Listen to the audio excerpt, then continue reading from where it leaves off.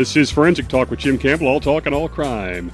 On what would have been the 100th birthday of President John F. Kennedy, we examined the groundbreaking investigation into the missing first bullet fired in the JFK assassination that fateful day, November 22nd, 1963.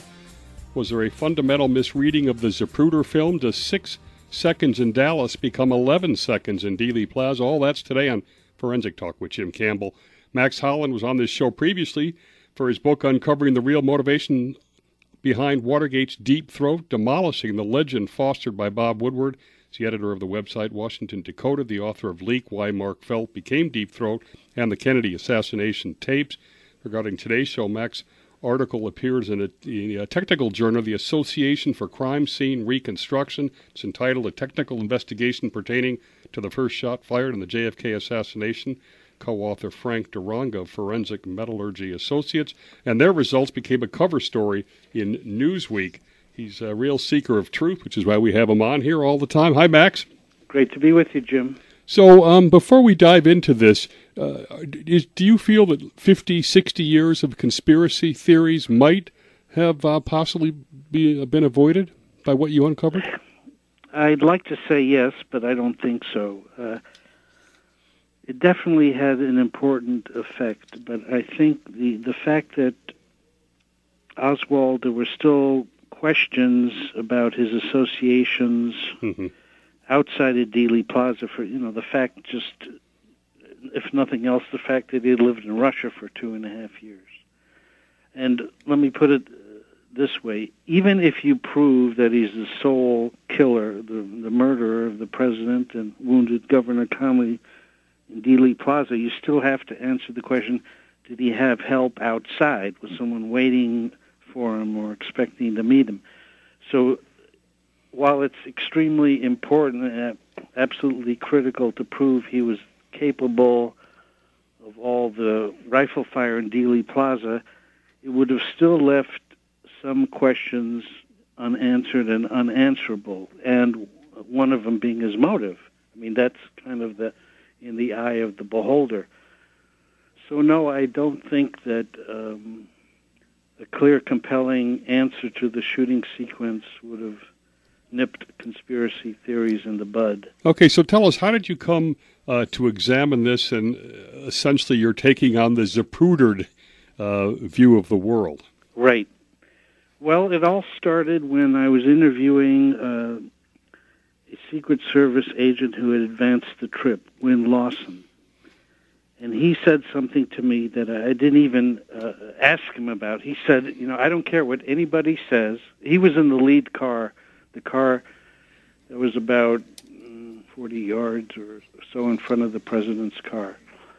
And he said, without me asking, he said, I don't care what anybody says. There was more time between the first and second shot than between the second and third. And I had heard that or read that a lot in the testimony. It's often remarked on by people who were eyewitnesses to the shooting.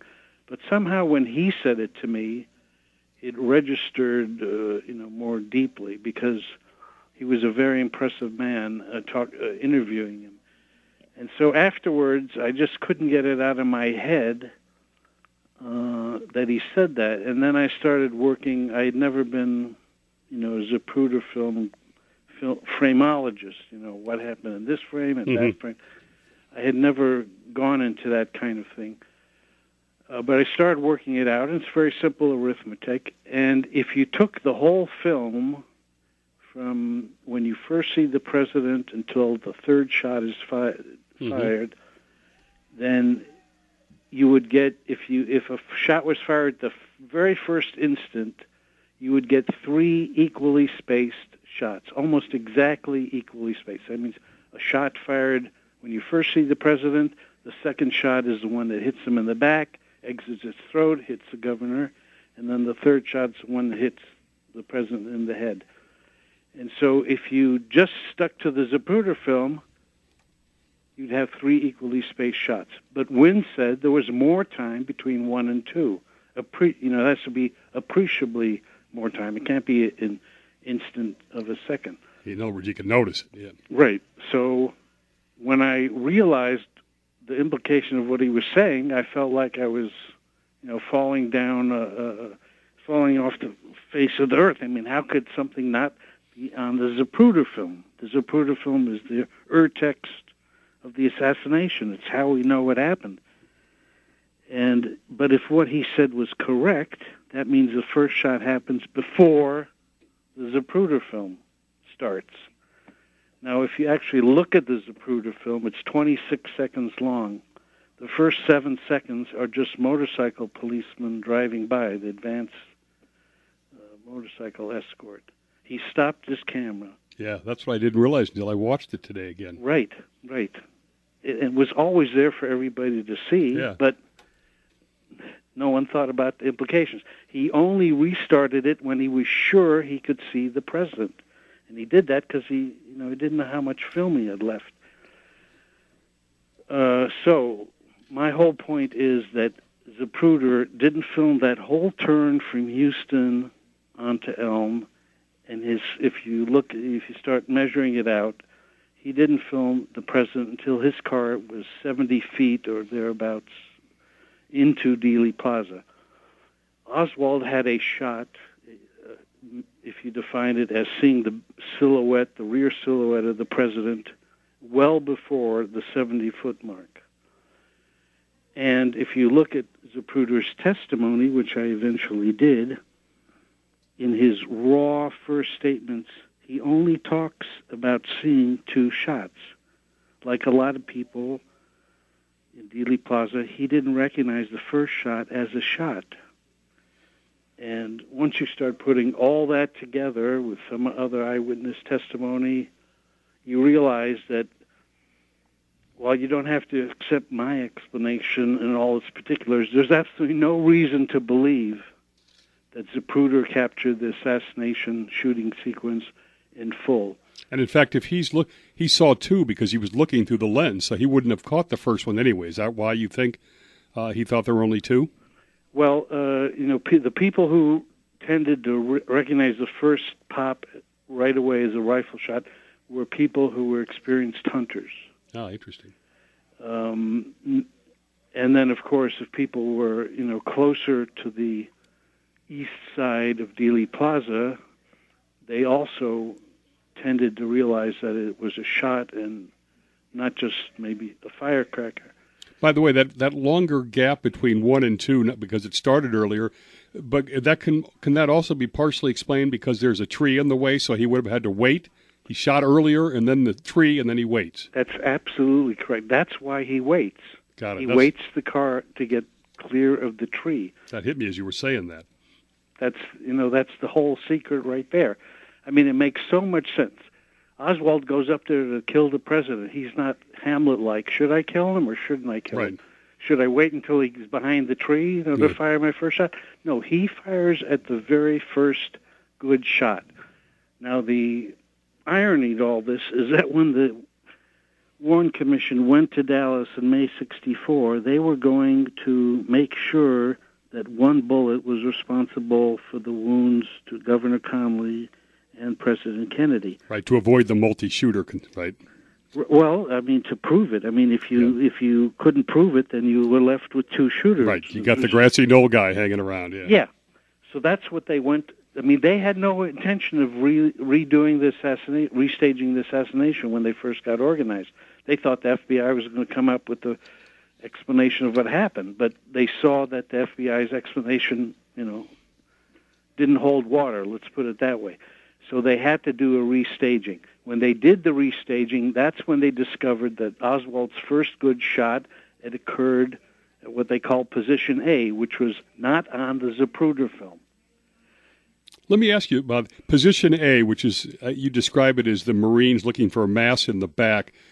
What's the basic reason when he's coming down Houston Street, before he turns, you have a direct shot from that window? Is the basic reason you don't take that because Connally's sitting in front of him? Well, that's part of it. You've only got a very, you only have his head, really, for the most part. But it's also the case that if he fired a shot as the president was coming toward him, right, he could easily be spotted by the Secret Service agents. There are 8 of them in the car right behind. If they look up, they're going to see him. And the other thing is, if he wants to get off more than one shot, he has to swing, and depending if the car accelerates... He's got to move, yeah. Right. So he scoped it out very well, that his best line of fire was as the car was moving away from him, almost in a direct line, which would require minimal movement of the rifle. And, of course, he missed him, quote-unquote, with the first shot at a distance of 90 feet, and yet he hit him in the back when the president was only 190 feet away, and then in the head at 265 feet. Explain the difference in time that results from where you say the first shot was to the third versus the Zapruder. How much extra time is brought in, et cetera? Well, people react to my explanation as if, I'm adding in hours. Right. It's ridiculous, this silly idea that it's not on the Zapruder film. But in fact, I'm only adding 5 seconds to what's now generally accepted as the amount of time that Oswald had, which is 8 seconds. Yeah. That's a lot of time, though, effectively. Oh yeah, as far as shooting, yes. It makes it. I wouldn't say that an amateur could pull it off, but for anyone who was trained as a Marine marksman, as Oswald was, it's not difficult at all. So, I'm sure you have too. I've sat in that sniper's nest. It looks like a tough shot, but obviously, with a telescopic lens and the timing you have, do you think it's a tough shot? And how good do you think Oswald was? I mean, when they say Marine marksman, is that valid or? Yes, he wasn't the world's greatest shot by any means, but when you're wanting to do something as opposed to being bored, doing marksmanship, practicing, those are two different things. We had, I also did a Nat Geo documentary on this issue, and we got a Marine with the same basic training as Oswald had, and really, in shooting, there hasn't been all that much difference between how they train them now and then. And we had him fire at the points we had located with a laser, and to watch him do it was just raise the hairs on your back of your neck, because he did it so slowly and methodically, really, and easily, like he had all the time in the world. Yeah, any other interesting stuff about the clues that the Warren Commission missed, and there's some interesting people. There's Tina Pender. Talk a little bit about her. Yeah, she took the most important film, aside from the Zapruder film. She took the film of the car making the turn from Houston to Elm, and it shuts off just before the Zapruder film starts. There's just, fraction of a second gap. And so her film is actually running when I argue that the first shot was fired. Mm-hmm. But you don't see anybody reacting to it as if it's a shot. Yeah. That moment when you see the Secret Service guys turn around to look on the right side of the car, where is that in relation to when her film ends? Is that right after that, or no? Her film has ended a few seconds before that. They're reacting to the second shot. Oh, there's a second shot. Right. That film, that famous photograph you're talking about by the AP photographer is their reaction to the second shot. So really, almost no one reacts to the first one, in the pictures at least. Well, the sort of the icing on the top of the cake was of my work was the Zapruder film impeaches the Zapruder film, because if you look not at the president's car, but at Queen Mary, which used to be the president's car, but was behind him in Dealey Plaza, is bristling with Secret Servicemen, they do react, and you can see it. At the very earliest frames of the Zapruder film, they're looking around. And if you read their testimony, one of them says, I thought a firecracker had been tossed to the side of the car. And if you look at him in the Zapruder film, you see him lean way over the side of the car. Now, this is before, according to the standard interpretations of the Zapruder film, any shots have been fired. So he's reacting to something that occurred off the Zapruder film, and you can see him at frame, I think it's 144, which is, way early for the first shot, as far as the standard interpretation goes. He's leaning way over the car, but the best testimony was from an agent named Glenn Bennett, because he had been, I think, in Air Force intelligence, and he knew that how important it was to put down your recollections before they were tainted by others or what you heard or unconsciously incorporated. So on the plane back to Washington, he wrote down in a little notebook exactly what happened. He said, as we turned the corner, I heard a noise, a loud noise. I looked at the boss. I was looking at the boss when he was hit in the back with the second shot. And then the third shot hit him in the head. And if you look at the Zapruder film, you can actually see him leaning to look at the president again, very early on in the Zapruder film. So he's acting in response to something that has just happened. Fascinating. I don't know how to pronounce this, but Amos Lee Ewens or whatever. Ewens. He actually saw the rifle? Yes, there were, after the first shot, there were several witnesses, including Amos Ewens, who's a 15-year-old high school kid, who saw the rifle barrel in the window. And these witnesses, I think there was another laborer who was brought up to Washington. These guys were brought up to Washington.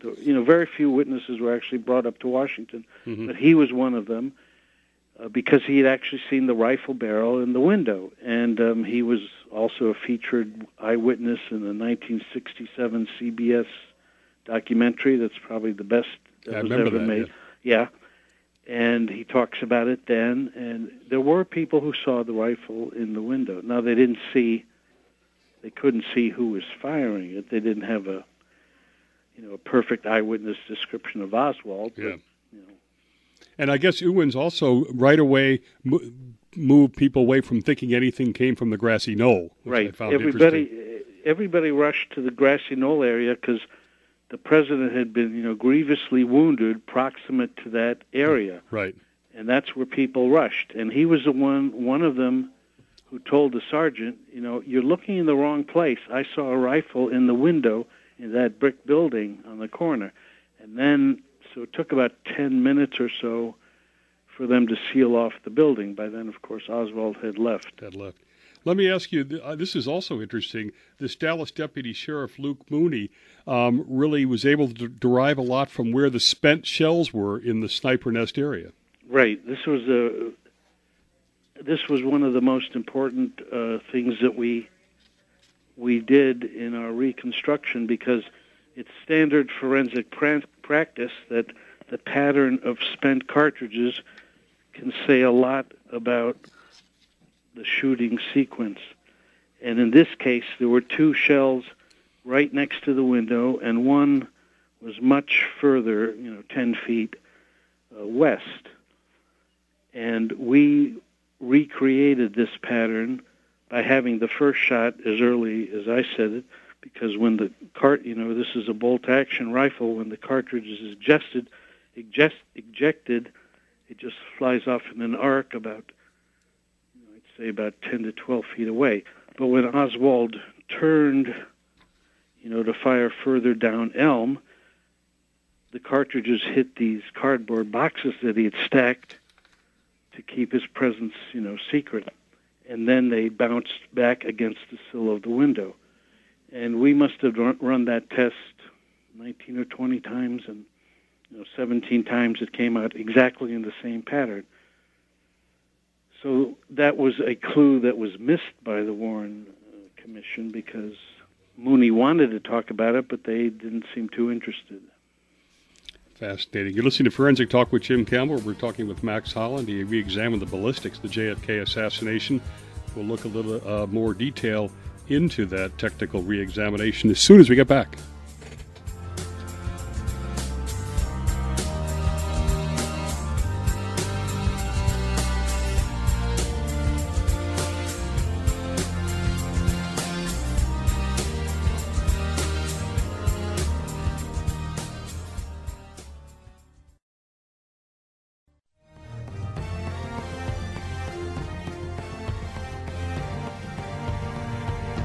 All right, we're back with Max Holland, and it did this technical reinvestigation of the first shot. So I'd like you to talk about the trajectory. What happened to this first shot? Why did it miss? Where did it go? Okay, well, that once you free yourself from the confines of the Zapruder film, you can ask that question and come to a much more plausible answer, more plausible than any answer that had been put forward. Previously, among the people who did believe it was the first shot that missed, it was either Oswald was so excited that he was going to get to, he had buck fever, which is not unknown phenomenon among hunters. They have such a good shot, and somehow they miss. So that was one explanation. The other was that his first shot hit a branch of the tree. But the problem with that is the Mannlicher Carcano fires bullets with such penetrating power that it's awfully stretches credulity to believe a tiny branch can deflect it to miss a car that was 20 feet long. I mean, maybe you would miss the president, because anytime something hits a bullet, it's going to have an effect. But the car is, huge. You weren't going to miss the whole car. Anyway, so once we freed ourselves to think outside the box, so to speak, we realized there were two obstacles during that entire trip through Dealey Plaza. One was the oak tree, which everybody knows about. The other was this 2-inch wide steel pipe, which was the mast arm of the signal light on the corner of Elm and Houston, the northwest corner of Elm and Houston. And from Oswald's perspective, it interfered fleetingly with a clear line of sight. So once we realized that that could be an obstacle, we started a whole investigation. And, being the novice that I was, I have no claim to ballistic or forensic experience. I imagine, getting up on a lift and you'd rub your hand along the top of the mast arm and you feel a dent and you could say, this is it. Well, it turned out to be a little more complicated than that, because it was still up. First, we had to establish its provenance. Was it the same signal light and mast arm? We did that, and probably the luckiest thing that happened to us is once we rubbed off the manufacturer's badge, Union Metal Company had installed that signal light in 1954, I think it was, when Elm became one-way. And lo and behold, an old-timer there found the original drawings, schematic blueprints that, confirmed beyond a shadow of the doubt it was the original. So we established that. Then we went up there in the lift and didn't find anything. And then we realized, actually it was Tina Towner who told us that, that the car wasn't in the center of Elm Street. It had been to the left. Now, because it had been formerly 4-lane street, changed to 3 lanes when it became one-way, the lanes were unusually wide. So if the car wasn't centered, it was way to the left, and it was actually the end of the mast arm that the president would have passed under. So, at first we were looking in the wrong place. But even then, it's problematic, because as long as it was up there being used, you couldn't shut off traffic. Dealey Plaza is still used. I mean, it's still a major thoroughfare. So we, brooded around several ideas. We offered to buy it. It turns out those things cost $15,000, and the city wasn't about to sell it. What we really worried about was, because there's so much foot traffic, that someday some car would hit it and they'd take it down, just junk it without an inspection. Fortunately, we pestered them so much that finally when a truck or a car did hit it, they called us up. So we made a beeline for Dallas. But to make a long story short, we had the time to strip off the paint and look at it through a microscope. But we couldn't find any identifiable metal damage. So then we decided, we'll look at it from the other end. What would the impact point look like for a bullet, that just hit it very slightly? And we went back to a lab that had been used by CBS in 1967 during their documentary. We were able to get a slight deflection to the proper angles, of where it went. And it was the the dent or the removal of paint was about the thicknesses of a piece of paper, which means you weren't going to find, we're looking 45 years after the event, you're not going to find it because of corrosion, and it had not been painted all the time. It was painted once every 10 years, and after initial coats, it was very haphazard, so there was a lot of rust on the top. So basically, you're looking for a needle in a haystack after 50 years, and you're not going to find it. But we felt, in our technical paper reports, that we felt that we did establish that it was plausible that it deflected a bullet, and we did have from eyewitness and other documentation ballistic phenomena further down in Dealey Plaza that had never been fully explained or put together. But the most well-known of those was James Taig's injury. He had a slight scrape on his cheek, almost as if he's cut himself shaving, a nick. And it was noticed by a policeman then, right after the president's limousine left Dealey Plaza. And they had went to where Taig was standing, and then they found a lead mark on the curb nearby, which was, after belatedly taken away by the FBI lab, was established to be consistent with the lead in the bullets used by Oswald. So we had a few clues, and basically what we put together was the first shot, he took it the first good opportunity, position A or right around it, for one reason or another, either because he's using the scope or he just, the bullet hits the mast arm, deflects first to a concrete skirt, I'd say about halfway down Dealey Plaza, a little more than halfway, causes this burst of dust, then hits the curb near where Taig was standing, then ricochets up to the concrete column of the underpass, and it's a piece of concrete from the column that hits Taig on the left cheek. And that's the triple underpass, right, where the limo would have headed out? Right, but Taig is way at the limo would have headed out on the Elm Street underpass. He was way on the other side, or? He was way on the other side. Commerce Street, the Commerce Street curb. So the skirt, the thing it hit first, is about halfway down to the left of where the car was been on that side, right? That's correct. It's there's a concrete skirt. There's a drain there, and several people had testified they'd seen a burst of dirt. And there are actually pictures right afterwards. There's a policeman guarding that area because they have reports that a bullet hit there.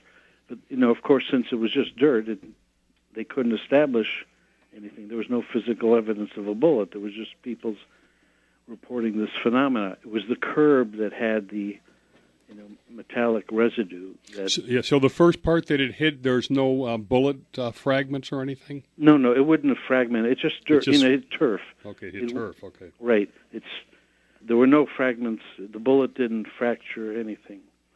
What's the deflections that happened? What would it have done to the velocity? Well, if it had been a glancing blow on the mast arm, it would have retained plenty of velocity. It would have been destabilized, so, going sideways or tangentially, and then when it hits the turf, the exit velocity of a Mannlicher Carcano bullet was something like 2,100 feet per second, so it's got a lot of penetrating power, and it wouldn't have been spent until it hit the column, is our belief. And how did you test the damage that would have come from the Mannlicher Carcano? You put it very close, right, because you wanted the exact points versus the damage? Yeah, we had to, when we did the laboratory work, we had to have it within, I think, less than a foot, aim at exemplars of the mast arm, because, the smallest eighth of an inch difference in strike point radically changes the angle of deflection. So, and if you're firing at the true distance of about, there was the mast arm was 15 feet off the ground, and so it was about 70, and the arm was 75 feet from Oswald. So altogether, it's 90 feet, but it's only 75 feet to the mast arm. You can't put an exemplar 75 feet away and hit it with the degree of care that you need to in order to prove deflection angles. So we had to, we gave up the distance, which means it hit it with more force, but the force was pretty negligible difference at that. I found it interesting too that I guess the copper jacket of the bullet was off by the time it hit where Tague was, but you're able to use some sort of electrochemical analysis to match it up anyway. Is that true? Did I read that right? Or no. When it hit the mast arm, we posit that the bullet would have been stripped of its copper jacket.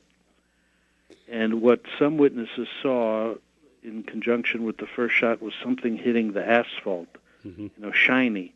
And we believe it was the copper jacket as it was stripped, because when a bullet that's jacketed like that hits metal, it's very easy for the bullet and the jacket will rotate at different speeds if it hits anything. So it's very easy to strip the copper jacket off and just have the lead, the inner core, continuing on.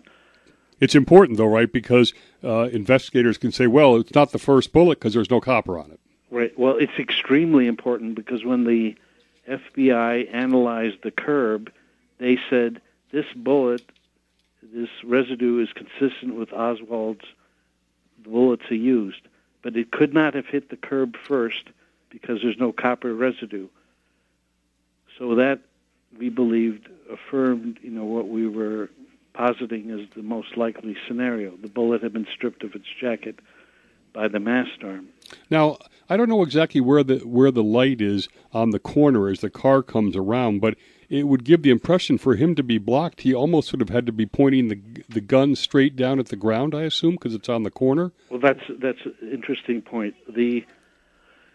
One of the things that you notice in the testimony is that people identify the sounds made by the first shot as being somehow different from the second and third. Mm-hmm. There was an experienced hunter in Dealey Plaza, and he said the first shot sounded almost like it was fired from inside a cave.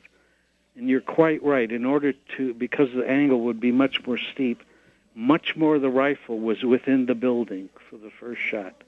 And that's why we believe, the workers on the fifth floor, just below, had plaster fall on their hair. Aha, yeah, I've heard that.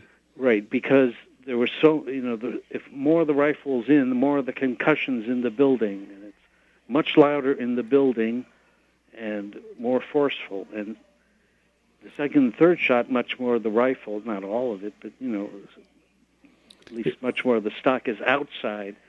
It's interesting when you see the pictures of the from the face front. You see those folks in the floor below looking straight up. Yeah. So they knew exactly where the noise was coming from. Absolutely, they were some of the better witnesses. They didn't come out to Washington, but they testified, and I always found that that detail about the plaster falling on their hair. They were three black guys, and it was quite evident. It was one of those telling details. Little did I know that it also comports with the idea that much more of the rifle was in the building for the first shot, which is why the concussion was loudest. And that position A, to me, doesn't sound like the greatest place to shoot, especially versus the second shot, right? Well, he's a Marine. He's trained to fire at the main body mass, or the upper body mass, as it's called. Mm-hmm. And we've all seen those silhouettes. And he wouldn't be aiming at the head, I don't think. He would be aiming at, the largest part of the body that would be visible. So position A is, it is true that the car is moving more laterally than later, but if he went up, he'd have been biding his time already. I'm sure he wanted to. He'd gone up there to kill the president, and this was the first good shot. So you believe this is the most likely scenario of what happened, and it's the left part of the arm that's holding up the lights. of the traffic light. That's correct. It's the very end of it is actually what was an obstruction, because you have to look at it without, and imagine the car is not centered in the roadway.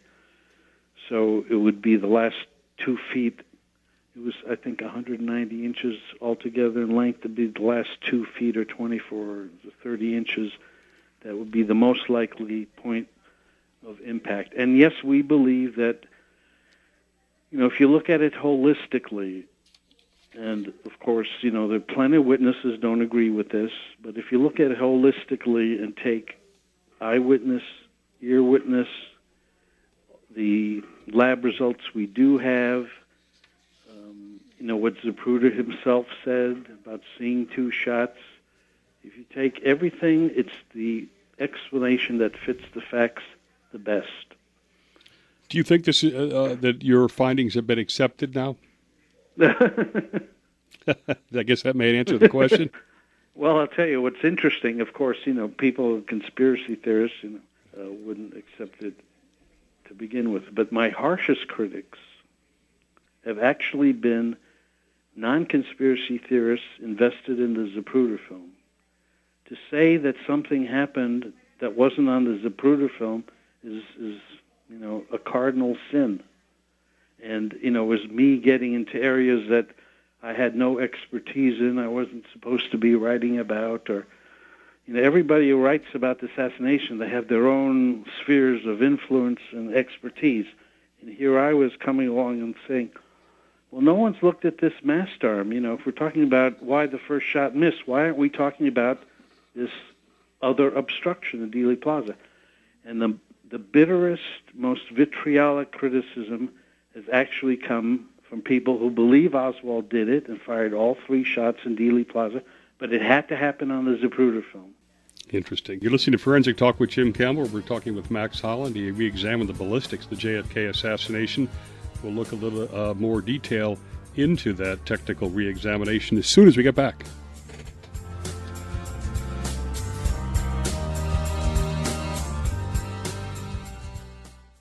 Forensic Talk with Jim Campbell, announcing a new crime show on Mondays at 6 p.m. on 1490 WGCH. All talk and all crime. The nation's biggest murderers. We're the go-to source for the Moxley murder and the Skakel appeals. Financial crimes on Wall Street. Inside the crimes of Russia's Putin and more. The facts, the forensics, the inside stories. From the host of Business Talk with Jim Campbell, it's Forensic Talk with Jim Campbell. All talk and all crime. Mondays at 6 p.m. right after the Lisa Wexler Show on 1490 WGCH and WGCH.com anywhere.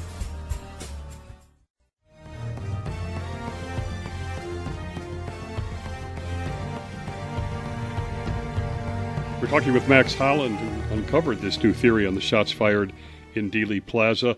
Let me ask you about the magic bullet for a second. The Warren Commission obviously said that that you could not have fired that Mannlicher Carcano twice fast enough to hit Kennedy and then hit Connally, so therefore the bullet had to go through both, or there had to be 2 shooters. Correct. How do you see that?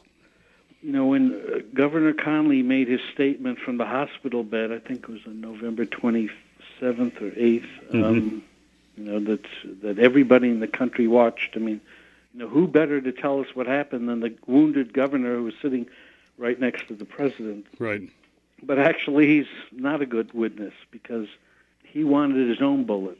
Psychologically, he wanted to believe that he had been, a target too. That's interesting, because I always wondered why he was so adamant about his theory. Right. Well, it was psychological.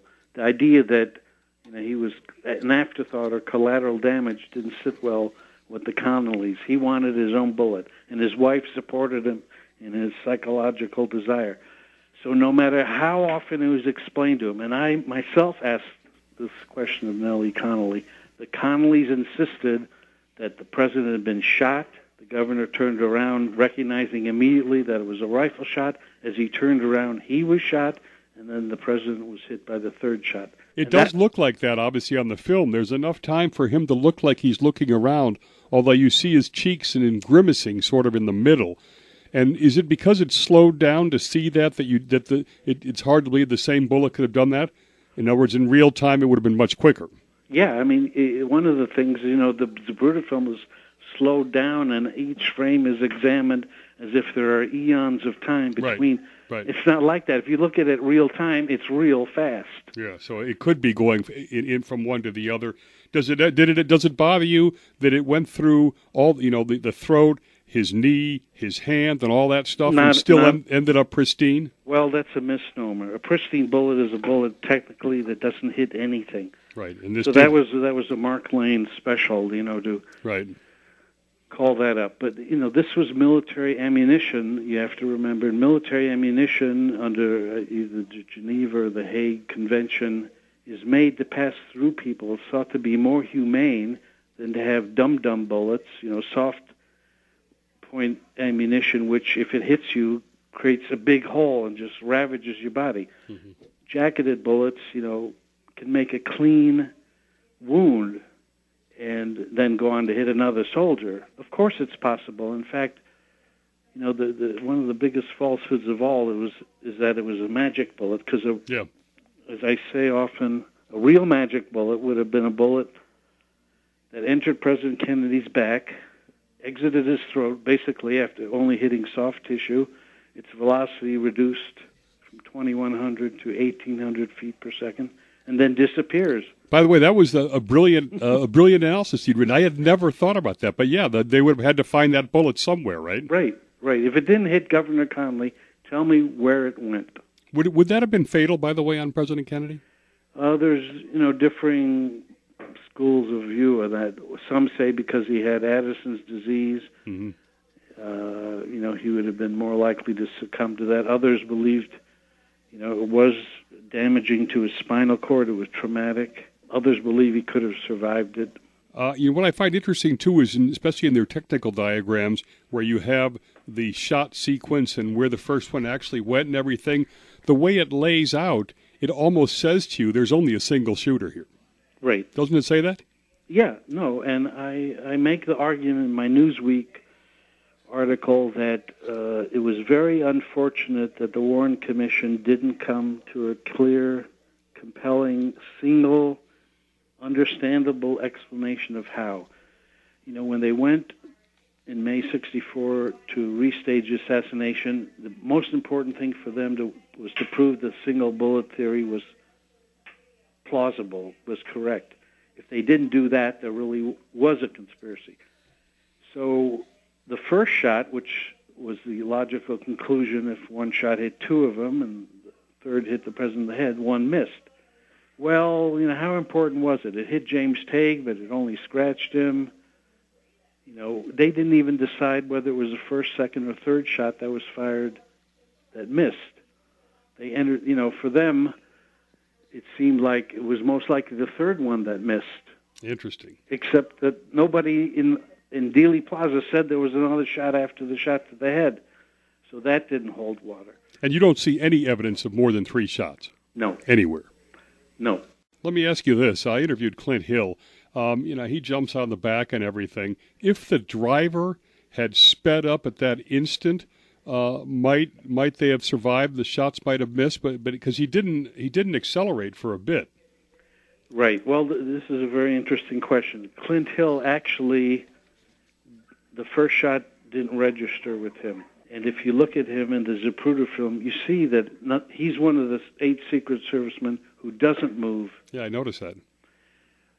He keeps his eyes on Kennedy's, really. Right, and it's the second shot that galvanizes him into action.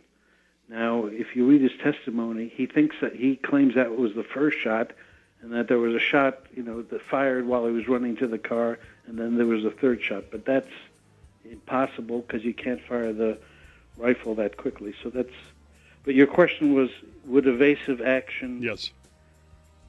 Possibly yes, but the driver would have had to recognize the first shot instantly as a rifle shot, which he did not do. And to be fair to him, if you read his testimony, he didn't know whether he was driving into trouble or out of it. Interesting.